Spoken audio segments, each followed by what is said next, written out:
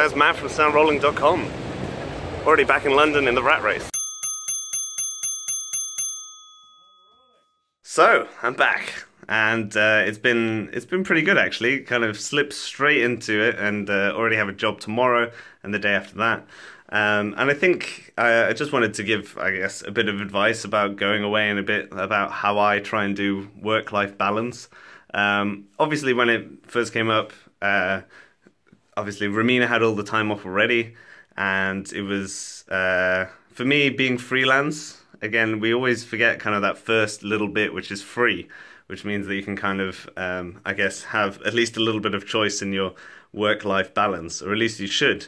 And I think further along, it's been a kind of slow, gradual process of me getting used to that and just understanding that I had a spread of clients making stuff at different times, so people were going to come to me naturally at different times, as well as me being able to help people and get in touch with people.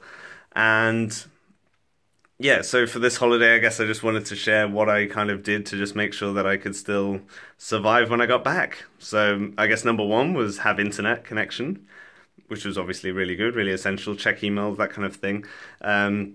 Still explore the city, still do all sorts of stuff.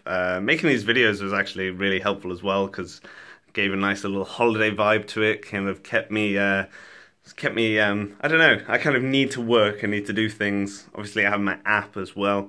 So, yeah, I kind of never not working, but taking a holiday, I guess, you need to just make sure that you're not trying to overstretch yourself. I didn't kind of purposely try and take on more than I knew that I could actually handle, as if it was just like a normal work day.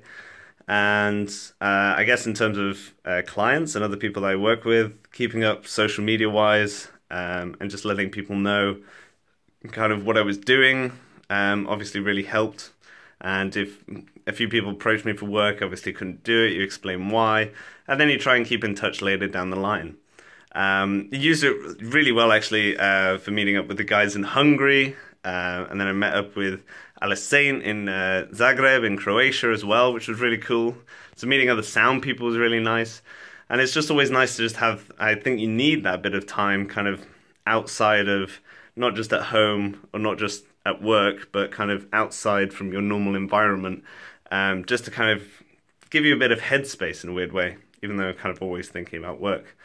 And obviously having a big job lined up after you go on holiday is always a really good thing. So anytime I've kind of had a big block of holiday, I've always then had like the feature that I'm doing starting on the 6th in Amsterdam, which is going to be really cool, another place, another different environment.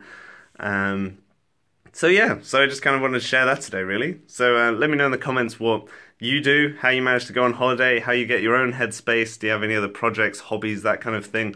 All my stuff seems to be related to sound, which is kind of convenient or not, I don't know. So yeah, and you can always give a like on this video, more people can see it, and you can always subscribe, because there'll be another video tomorrow. So, until then, see you later.